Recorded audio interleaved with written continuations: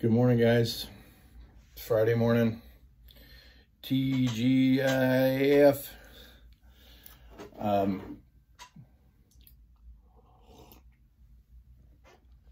Watched Southern Paladin's video this morning talking about his sister-in-law who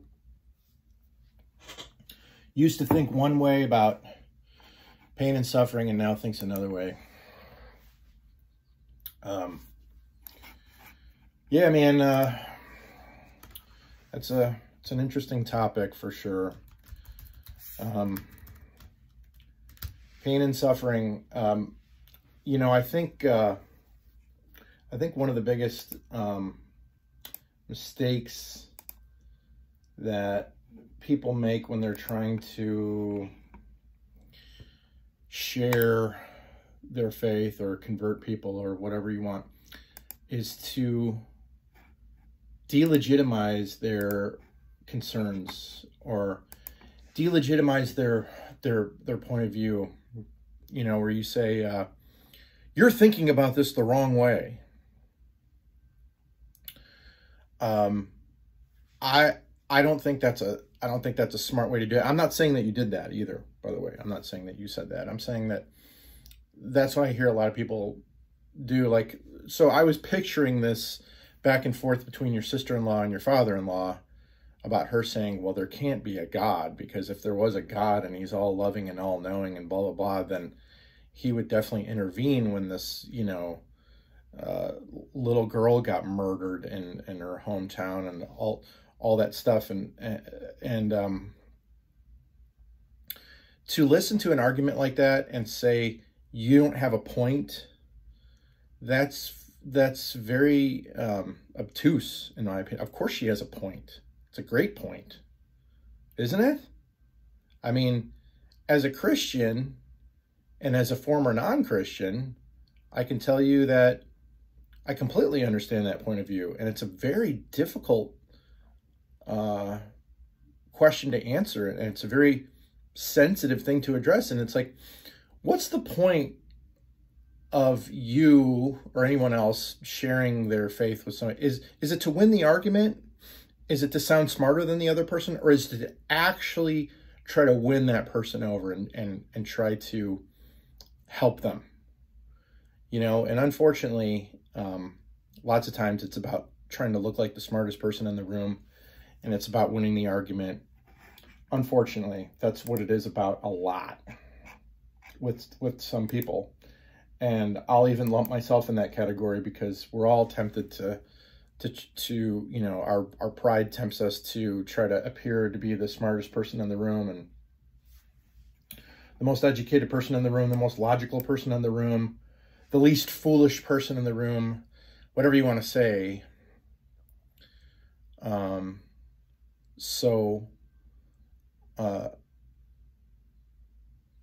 But I think it's important to humble oneself and to meet somebody exactly where they are,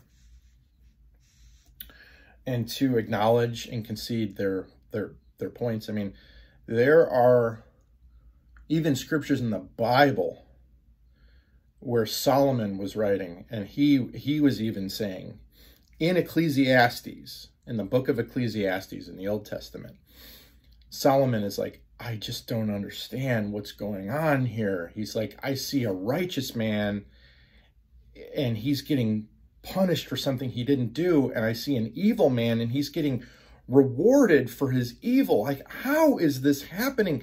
So the Bible actually addresses that. You know, the Bible struggles with it, like the writers of the Bible struggled with it. And when you acknowledge that, you have to kind of go one of two ways with it and go, well, either one, the writers of the Bible are they're just fooling themselves. Christians are fooling themselves and just saying, well, they're seeing a purpose in all of this when there really isn't one, because it helps them cope with life, to give them hope. You know, it helps them. And that's actually partially true, that it does help you. It does help you cope with life, to see a purpose in suffering. And it helps you cope with life to say, okay, well, this infant was killed in a car accident or caught in the crossfire between two gangs shooting at each other, and God must have had a purpose. Now, that's a faith point of view, but it doesn't mean that you're wrong. It doesn't mean that that it's not true, and that the only reason that you believe it is because it makes you feel better to believe that. And it's completely based on a falsehood, a lie.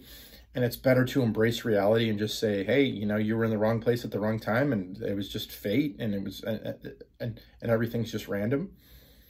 One of those is true.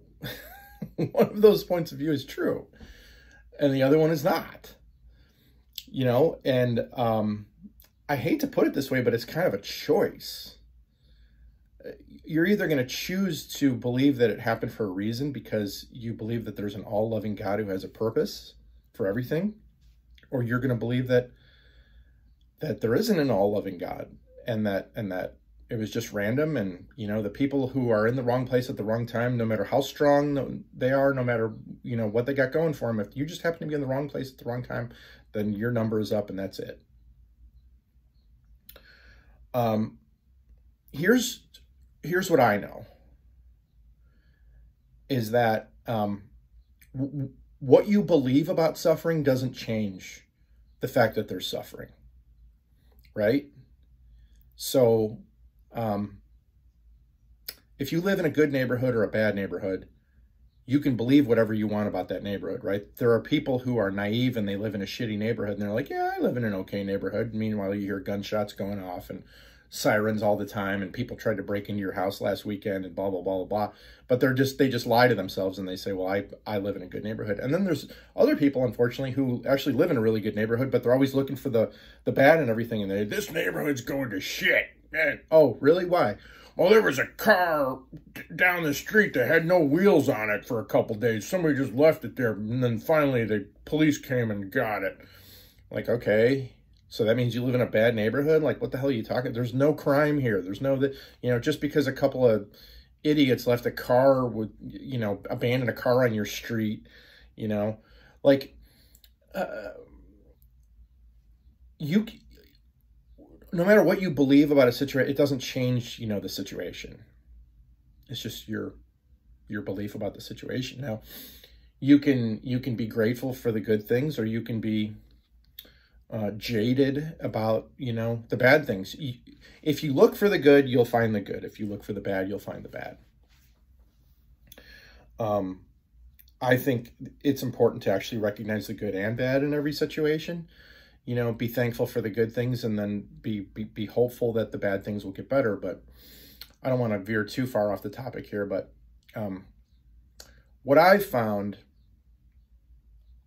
and this might be the crux of everything to help some people, because I know that there's friends on YouTube, Corey and some of the other guys who are just kind of like dumbfounded the fact that I found my faith. Like, they're just dumbfounded. They're just like, what the hell?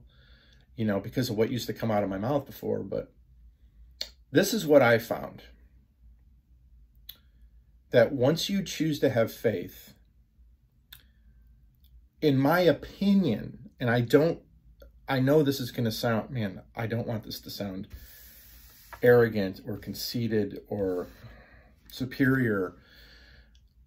I feel that living a life of faith, it's actually, put it in an evolutionary context, it's like a next level of thinking. It's like, it's actually a higher level of thinking, where it's a lower level of thinking for you to just look at the things that are going on in your immediate environment and making determinations based on that, and saying, well, this is how this is. There's pain and there's suffering. It's like you're like it's like a childish way of looking at things. Like, well, God is supposed to be good. God is supposed to be all powerful. There's pain and suffering in the world. Therefore, God can't exist. you're not opening yourself to up to the idea of God can exist, but he's not fully, what's the word I'm looking for? Manifested in this world. He's not fully manifested in this world. So, could God just overcome the world and just make everything good? Yes, he could. He could come down, he could destroy all the bad people, and he could uplift all the good people. And, you know, it could be a total Robin Hood scenario where all of the poor and righteous people who, you know, not that you're righteous because you're poor, but you know what I'm saying. They move into all the mansions and drive all the Maseratis and everything, and then all the rich people who all their gain is ill-gotten gain, they get what they deserve, and they go down and live in you know, next to the dumpster and begging for scraps and blah blah blah. That's not happening right now, but I believe that God has a plan with regard to that. Does it make me feel better to believe that? Yes. But the fact that it makes me feel better to believe that, does that mean it's not true? No. Of course not. Think about all the things that you do that help you sleep at night, right? Do you buy gold? Do you have a safe where you keep cash in there? Do you contribute to your 401k so that you can retire someday? Do you have a gun next to your bed? You do all these things that help you sleep at night and help you feel safe and feel good and feel secure. Does that mean that all the things that you're doing are bogus just because they make you feel secure? No, of course not. They make you feel secure for a reason. And my argument is that a human being is not a complete human being on this earth unless they have faith. And once you fill your gaps of understanding with faith, like, I don't understand this, but I'm just going to believe that God is doing something in my life and other people's lives. It just kind of fills in all the gaps. And then later on, you start to learn things and like, okay, the thing that I thought might have been true, I just got confirmation that that thing actually is true because I experienced it or whatever. Then it's not just 100% faith walk. You know, I mean, what's a faith walk? What's complete faith? You know, it's like,